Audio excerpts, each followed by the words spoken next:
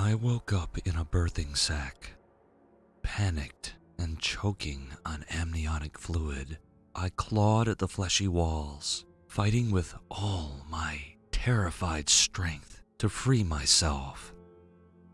With a wet, ripping sound, I was dumped onto the muddy cobbles of the street below, twisting my ankle as I landed. Cold rain blasted my naked body clean of the sack's liquid. I tried and failed to get to my feet. The street was alien to me, an insane medley of architecture ranging from the modern to the prehistoric. The sky above boiled with storm clouds, illuminating my surroundings with non-stop flashes of lightning. A man walked over to me. His hair was matted with filth, and the rain streaked down his mismatched leather clothes. He said nothing, just watched me squirm on the floor.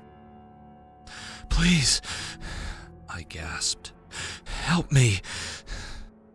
He answered by slamming a foot down on my face, breaking my jaw and making my vision reel. He moved on to my limbs, stamping and tugging until he heard the bones snap. Crippled, naked, and screaming, there was nothing I could do to defend myself when he started to eat me alive. My introduction to hell wasn't unusual. Very few people survive their first hour, let alone their first night. When they die, they go through the same thing again, emerging from a new birthing sack in another part of the city. Eventually, they learn to attack the first person they see, and, if they're lucky, they'll be able to kill that person. That's the one rule of hell. The strong take from the weak. Get used to the idea, and you might just make it through the afterlife.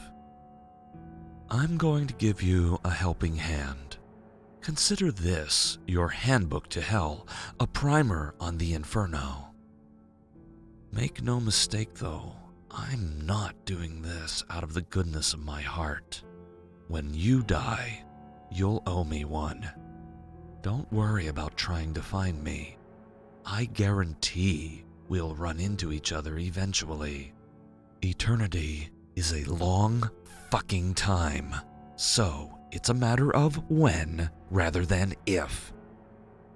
Do as I tell you, and you'll have a better chance than most of avoiding my own nasty introduction to the pit. Welcome to hell.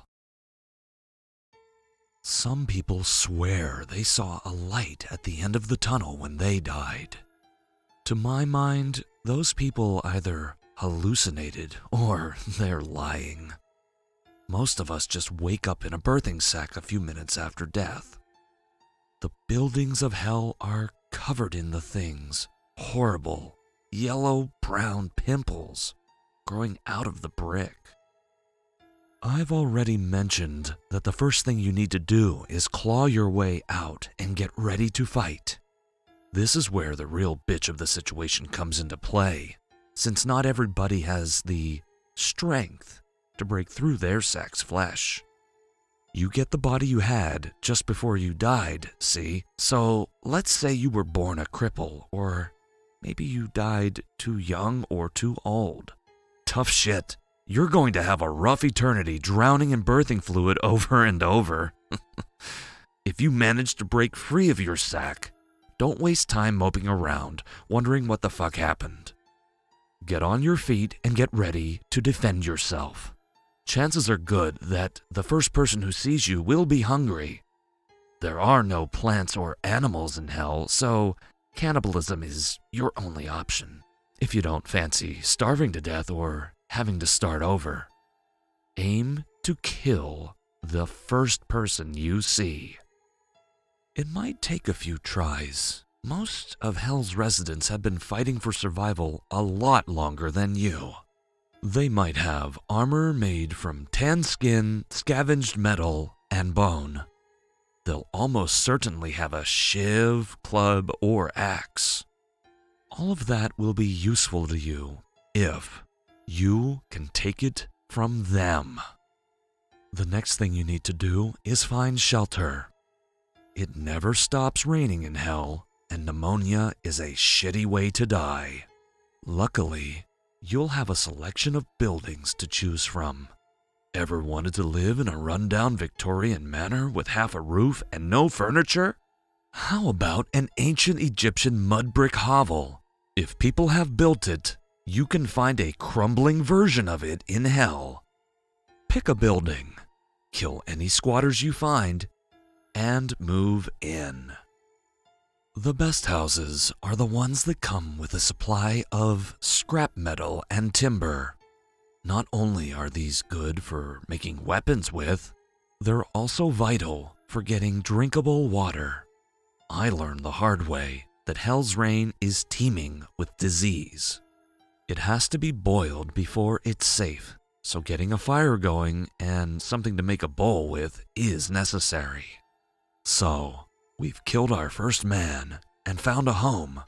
Things are going well. Get that far, and you're going to want to hang on to what you have forever. You won't. Something will kill you eventually, and you'll have to start over. My record is a year. If you want to beat that, you'll need to understand hell and its denizens. The damned.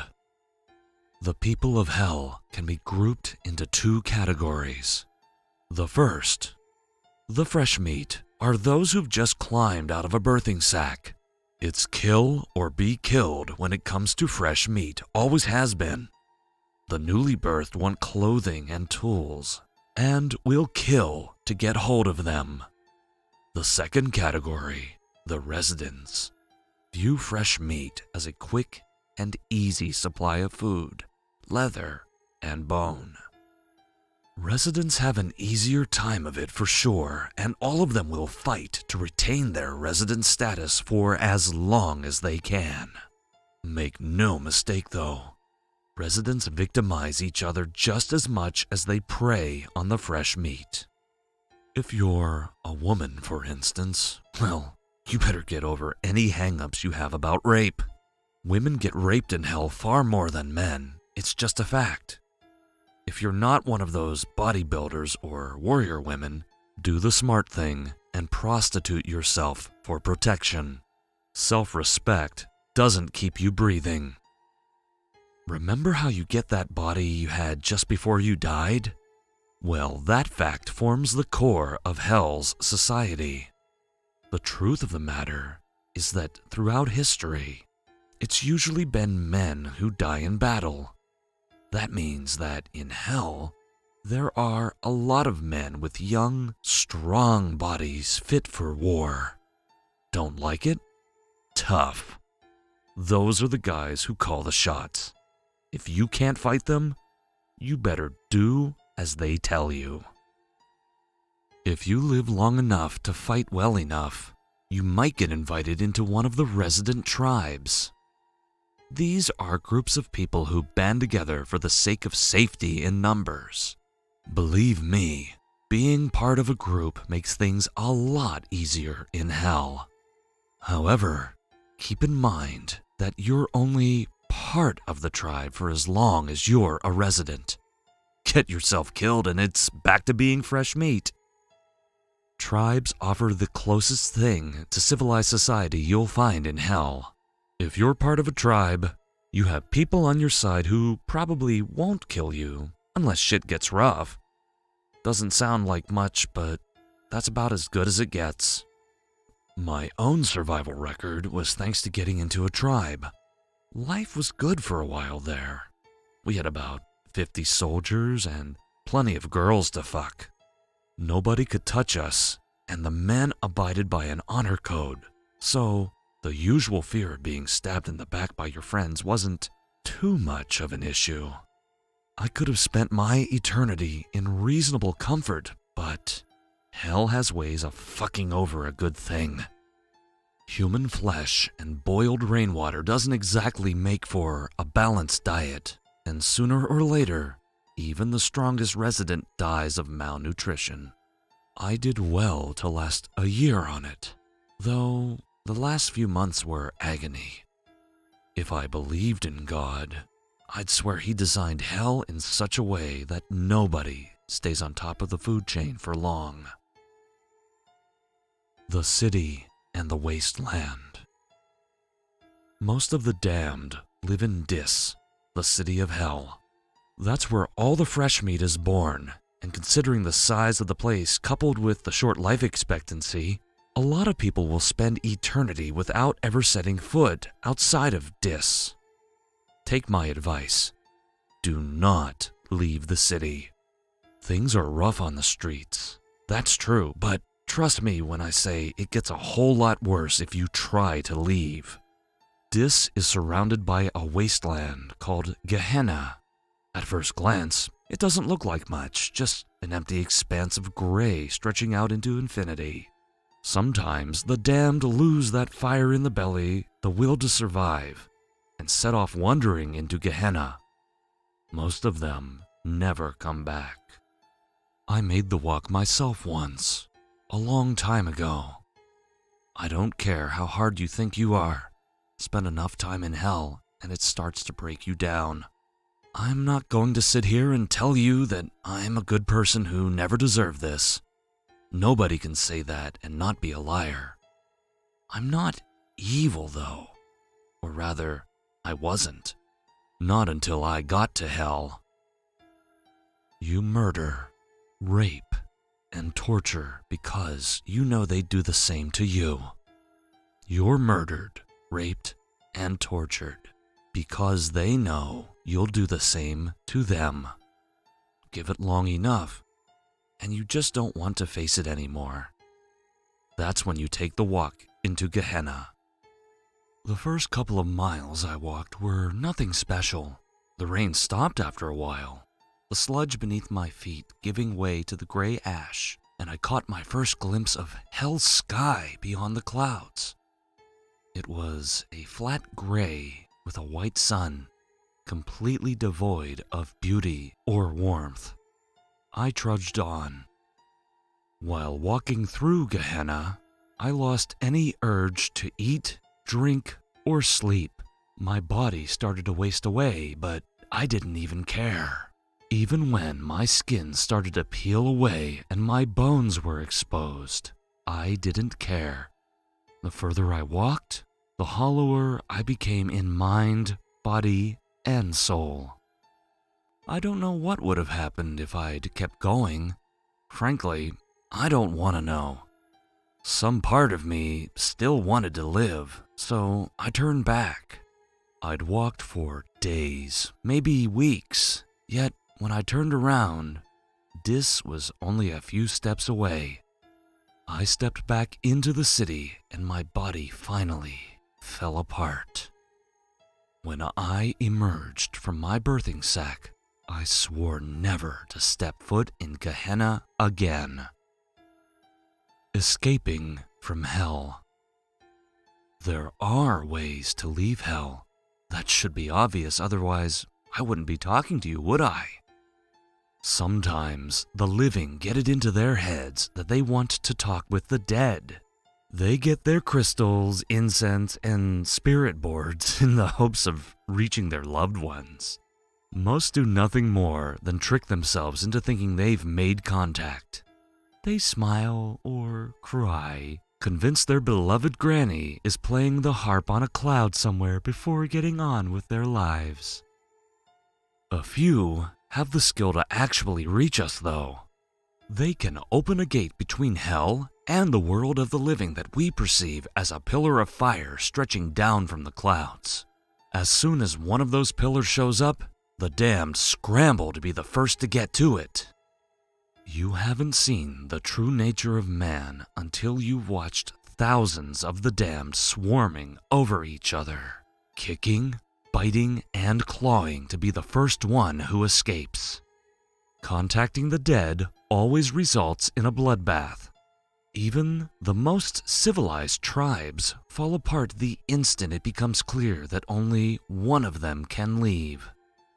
I've left hell twice now, left my body behind and ridden that pillar of fire up into the clouds. Some people believe that you can be possessed by demons.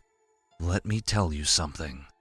Demons aren't real. What the living see as demonic possession is just one of the damned testing out their new body. Let's face it, if you fought your way through hell to get back to the world of the living, you're not going to be on your best behavior for long. Sooner or later, we take things too far. Our host dies or their family cave and recruit an exorcist. Then we're fresh out of the birthing sack and on the streets again. I'm going to go now. When you get to hell, remember my advice and that you owe me one. Maybe we can form a tribe someday. For the time being, though, I want to see what my new body can do. By now, you should have a good idea of what you can expect from hell. You know to kill the first person you see when you fight your way out of a birthing sack. You know to find clothing, tools, and shelter.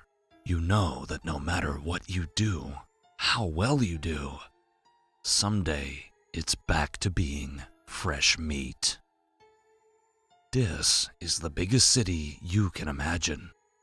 Tribes fight and die for territory, and taking a wrong turn is a fucking death sentence. You'll get a feel for where you should and should not go eventually. Develop the kind of street smarts you need to stay a resident for more than a day. Even so, there are places in Dis that you should know about. Let's do a little sightseeing tour of hell. Maybe the advance warning will do you some good. Skin Street. Allow me to tell you about the first time I saw Skin Street. I dropped out of my birthing sack onto the road, stood straight back up, and got myself ready to fight. Nobody was there. Not one single person was out on a street that stretched for miles in either direction. I relaxed a little and took a look around. Most of the streets in Dis are a labyrinthine network of buildings. You spend most of your day in hell paranoid that just around the next corner, there's somebody ready to beat you down. Skin Street isn't like that. It's a single, straight line with only the rain and the darkness to hamper visibility. I felt more vulnerable than I've felt in any other part of Dis. You ever walk around into a wide, empty space and suddenly felt exposed? Yeah, imagine also being naked, unarmed, and in hell. Still, I knew what I was supposed to do. The first step was to find some clothing. That's where I learned how Skin Street got its name. Every building, every busted streetlight, and gas lamp was decorated with flayed skin. I'd been in hell long enough by that point to not be freaked out, but I'd be lying if I said it didn't affect me. In a fucked up kind of way, it reminded me of Christmas, you know? People hanging wreaths and lights from their houses, that sort of thing. I remembered the time I'd spent with my family, with my kids on Christmas morning. Feelings like that get you killed. I pushed them back down and pulled some scraps of the nearest building. If somebody was going to leave clothing material lying about, I may as well take it, right? I didn't know this at the time, but every step I took on Skin Street was being watched. When the attack came, I didn't even get a glimpse of the guy. Bang! My skull fractured from an expert swing of a club. Whoever hit me went for my eyes the second I hit the floor, stuck his fingers right into my sockets.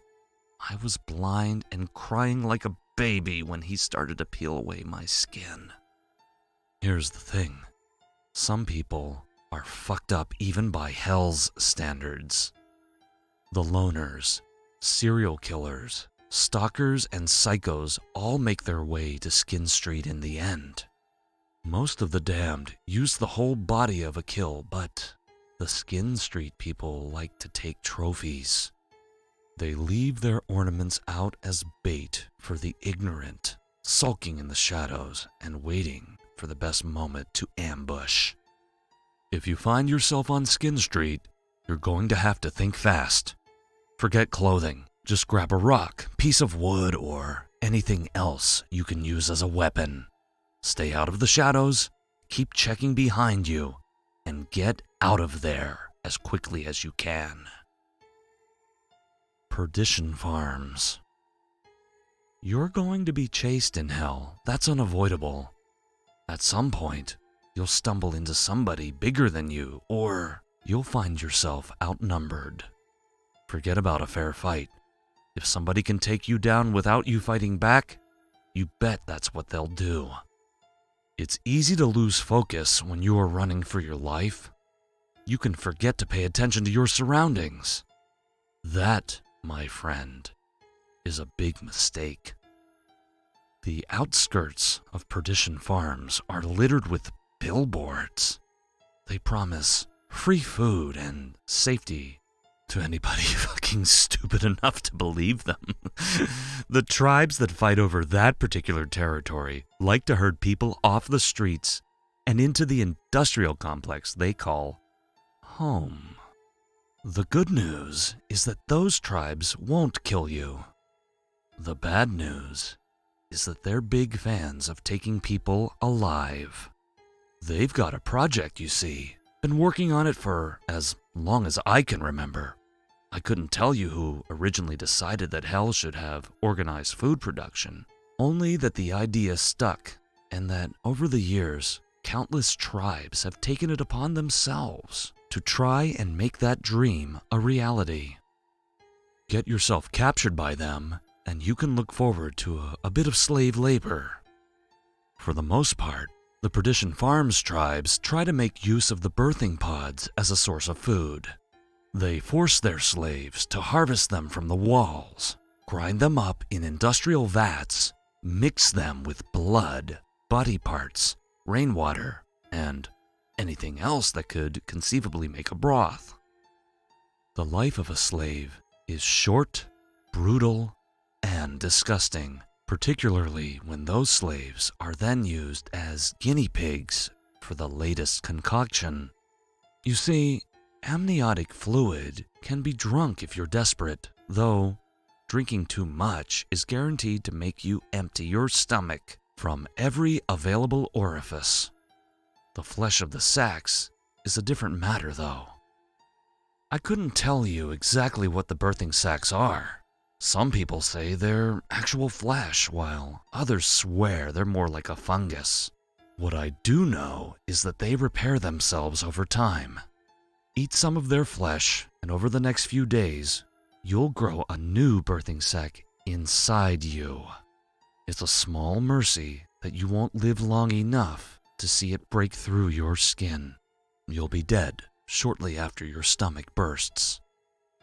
If you're lucky, your days as a slave will end when the tribe decides they want some real meat. They're not stupid enough to test their broth themselves. Not when there's no shortage of slaves in hell. Look, I can't force you to stay out of Perdition Farms. I can only offer advice. In my opinion, if you think you're being herded there, it is better to take whatever's to hand and cut your own throat. I'd take flesh meat status 100 times before spending another day on the farms. The Boneyard. So maybe you're thinking to yourself, hey, I'm kind of a nutjob who'd want to join a cult. Is there anything in hell for me? If that sounds like you, the Boneyard has you covered. You see, there's a certain kind of religious fanatic who really does belong in hell. I'm not talking about the old dears who bake cakes to raise money for the new church roof here. I'm talking about the guys who went to war because God commanded it. who burned women for supposedly consorting with demons, and who saw nothing wrong with fucking the odd kid. When those people get to hell, they're too thick-headed to make sense of what happened. Why face reality when you can pretend it's all just a test of faith? They find like-minded folk in the boneyard. I'm told that at one time, the boneyard was a cathedral surrounded by a cemetery that stretched from horizon to horizon. Maybe that's true, I don't know. These days, it's a shantytown of temples and churches built from the materials scavenged from the streets. Everywhere you look, you find wild-eyed zealots preaching their own twisted version of redemption and gangs of masked men on the prowl for fresh converts. Mortification of the flesh is the main pastime in the boneyard. If you listen to the cacophony of sermons, you'll be informed of how the flesh is wicked and must be purged of sin. How lucky we are to be given such a holy duty. How fortunate to be given the opportunity to redeem ourselves before God. The people of the boneyard have had a long time and plenty of fucking practice when it comes to mastering torture and degradation. I'm not a good person. I've killed, raped, and cannibalized. But I can honestly tell you that I'd never have been able to dream up some of the shit that goes on in the boneyard. I wandered in there by accident once, and I've never been able to get what I saw out of my brain. I watched a woman, naked and bound, forced onto her knees and violated with iron rods. A preacher sewed his own eyes and lips shut in front of a crowd before sawing off his manhood with a piece of slate. A boy of maybe 14 was publicly crucified. A girl was drowned in shit. An older man had sharpened flint pushed under his fingernails. I could list off 100 other atrocities done in the name of redemption. Stay away from the boneyard. The people there decided that hell just isn't hellish enough for their liking. Forget about redemption. Forget about God. The only way out of hell is by riding a pillar of fire and taking over a living body. Focus on that if you want to escape. The damned can't offer you salvation. The damned can only offer pain. I have to leave you soon. If I'm to make the most of my life on Earth, I'm afraid I'm going to have to skip town. While I've had plenty to keep myself entertained, this body just isn't suitable for a run-in with the police. It's only a matter of time until some noisy neighbor thinks to pick up the phone. With the humidity over the last few days, Mummy and Daddy are already pretty ripe. Here's something you have to understand. Hell is a big place. I've given you fair warning about a few of the locations I myself have run into, and that will have to do. Even if I wrote a library's worth of novels solely dedicated to mapping out the distinct locations within Dis, I couldn't tell you everything about the city. What I can do is give you a bit of information about some of the damned. The Slaughter Man. Take a moment to think about all the celebrities you know. How many of them do you reckon would do well in Dis? Not many, I'll wager. Perhaps none. Fame and fortune on Earth doesn't count for shit when you're dead. Very few people are strong enough, mean enough, and downright psychotic enough to earn a reputation in hell. Those few who have what it takes are people you never want to meet. The Slaughter Man is one of hell's legends. A huge, bearded man with filed teeth, bloodshot eyes, and foam on his lips. Rumor has it that the day he first emerged from a birthing sack, he was unlucky enough to land at the feet of a slaver tribe. Well, those tribesmen chuckled to themselves and readied their clubs and whips, only too happy to take some fresh meat captive. Outnumbered 12 to 1, naked, unarmed, and brand new to hell, most people wouldn't stand a chance. If you believe the stories, the Slaughterman shrugged off the clubs battering against him and the whips cutting into his flesh as though they were insect bites. He picked up the first slaver, put his hand into the man's mouth, and pulled his jaw right off his skull. He moved on to another, then another, tearing them apart with his bare hands until the survivors turned and fled. Nobody knows for sure who he was in life. I've heard theories, though, the most popular one being that he was the berserker of Stamford Bridge. Supposedly, a single Viking held up the English army single-handed. It didn't matter that he could never win, that he was outnumbered, that his enemies had better weapons and armor. He stood on that bridge, and he fought. By the time he was brought down, he'd killed no less than 40 men. I don't know how true any of this is.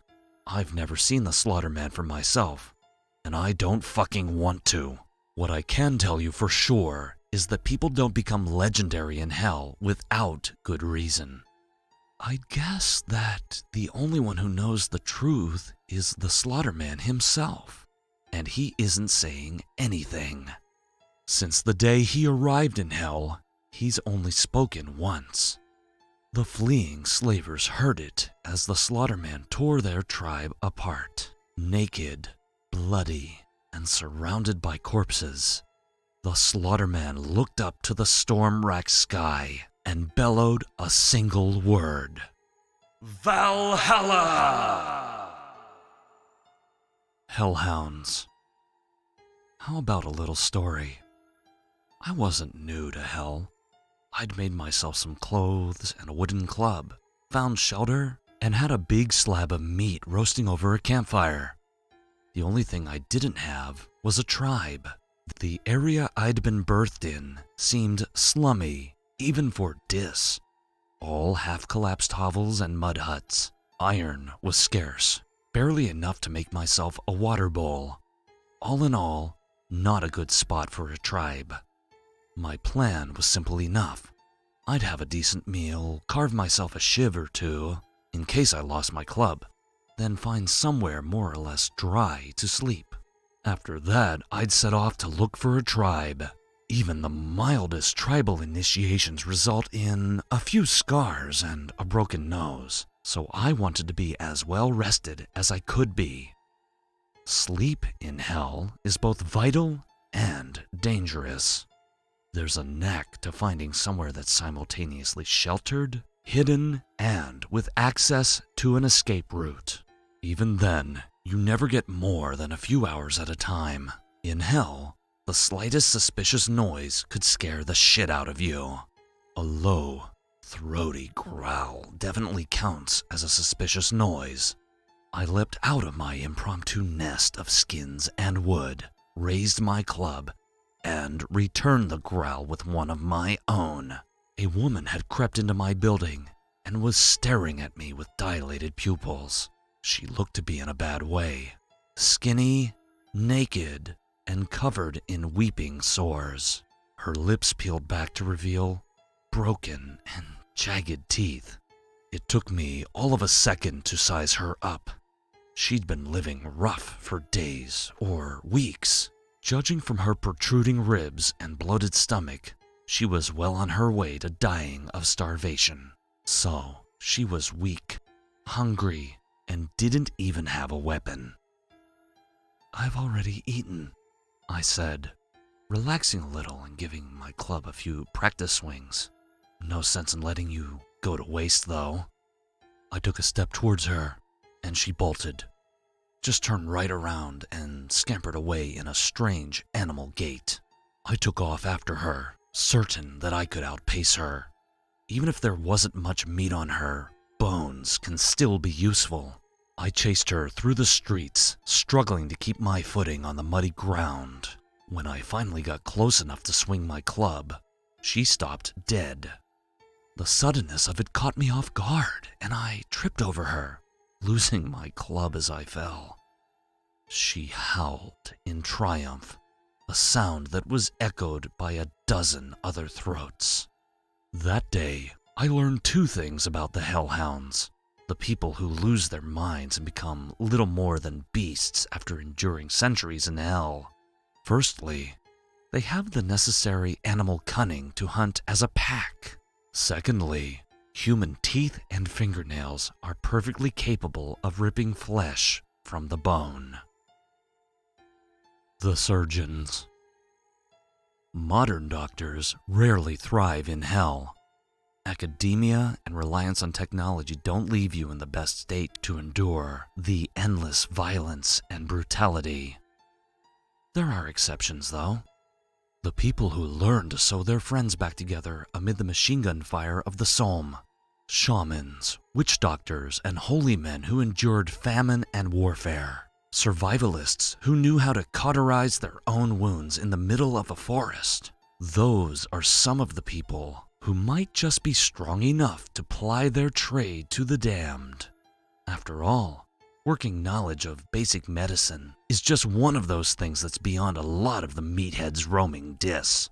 Most of hell's surgeons find a tribe as soon as they're able. Their tools might be crude, but they learn to make do. Flint, slate, and shards of glass serve as their scalpels. They make thread from human hair and needles from slivers of iron. Whenever a member of the tribe has an infected sore, a surgeon will be the one to drain the pus.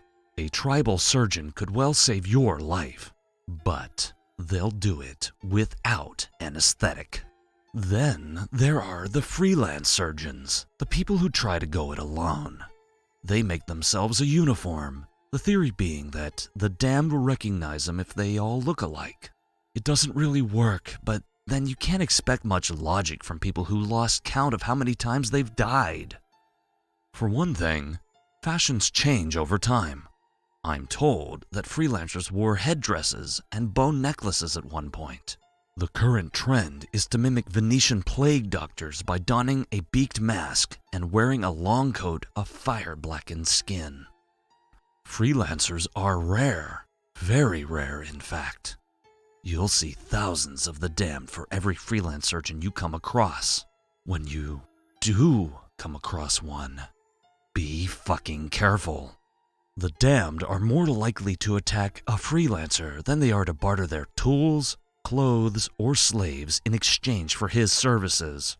You can't be certain if the man in the bird mask and black coat is really a surgeon or somebody who murdered a surgeon and took his clothes.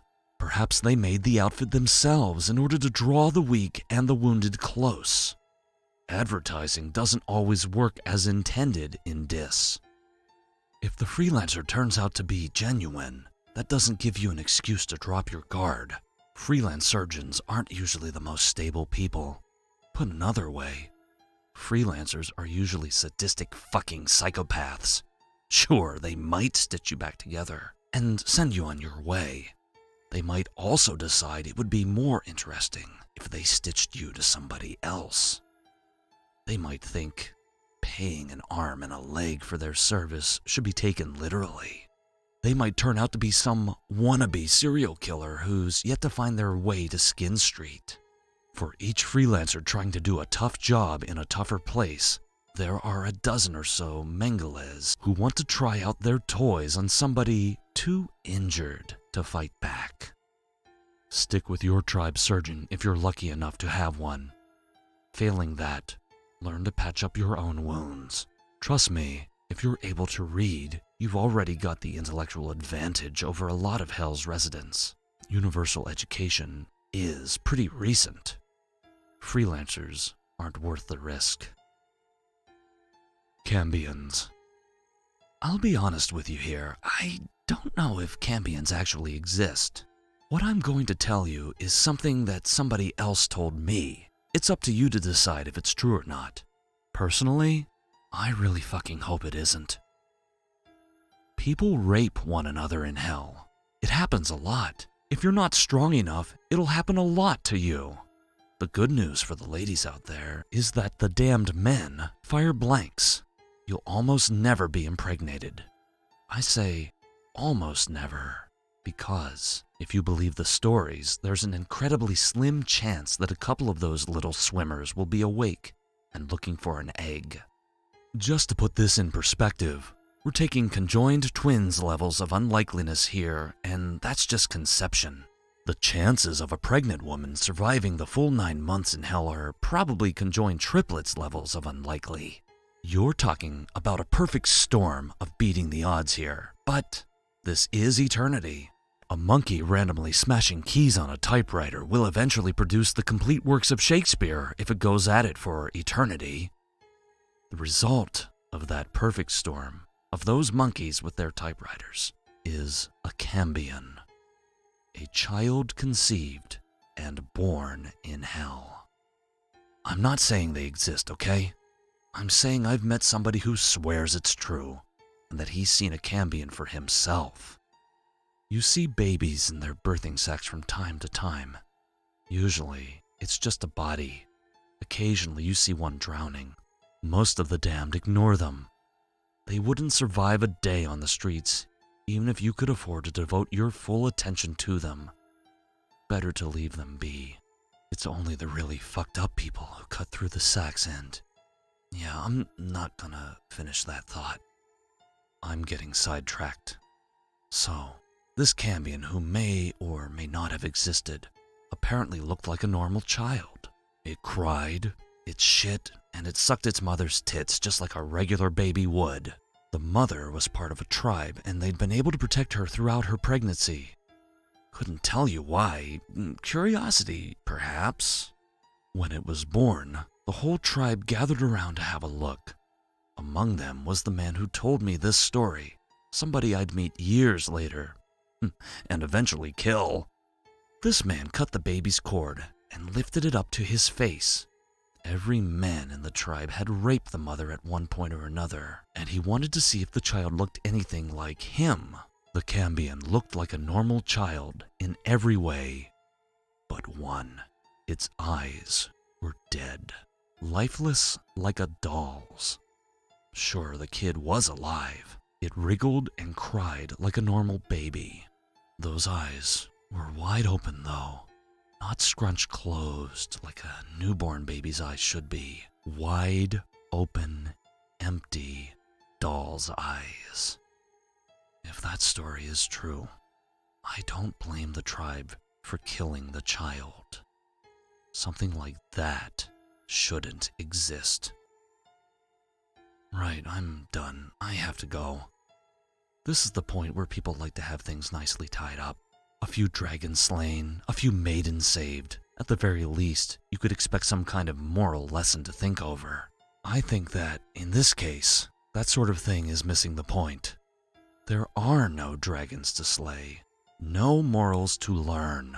We do not live happily ever after.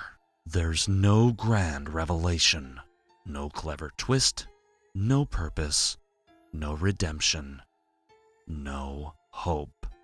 There's only eternity among